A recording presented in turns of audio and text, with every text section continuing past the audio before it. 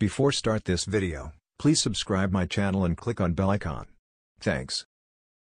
Hey Ray, something you don't see every day.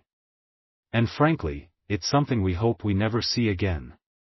Racetracks are a place where folks can enjoy the performance of their vehicles in a controlled environment.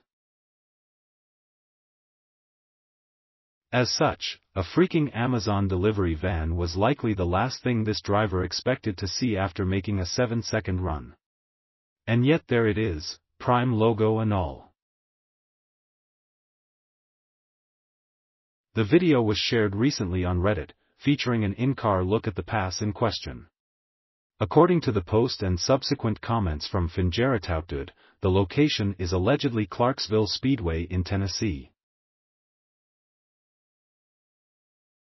We don't have a specific date for when this delivery fail occurred, but given the abundance of darkness, we'll go out on a limb and say the van driver was running late.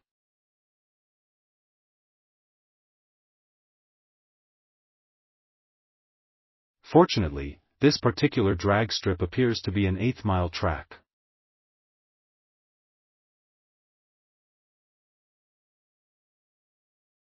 That means slower speeds versus a quarter-mile facility, and while we don't know how fast this driver was going at the finish, experience tells us that's probably close to 100 miles per hour through the lights. It looks like this was a bracket racing event, given the much slower competitor in the right lane.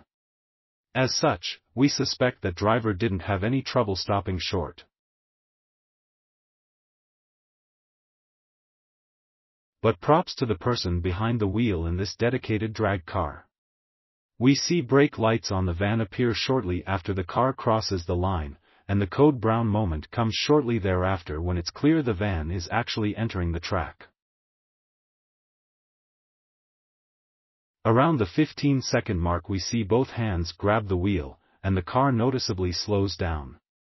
There could even be a bit of tire noise during the hard deceleration, and we love the moment when the driver goes for the non-existent horn. Honestly, we probably would have done the same thing.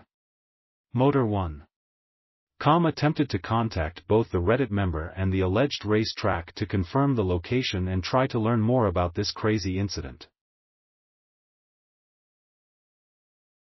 Messages weren't returned, so unfortunately, what you see is what you get. Comments in the post state there's new home construction happening nearby, and it's theorized the van driver was trying to get there.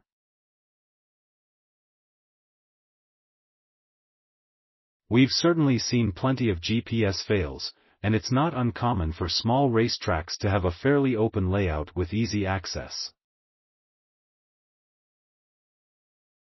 But exactly how a delivery driver fails to notice a brightly lit racetrack with loud cars screaming down it is anyone's guess.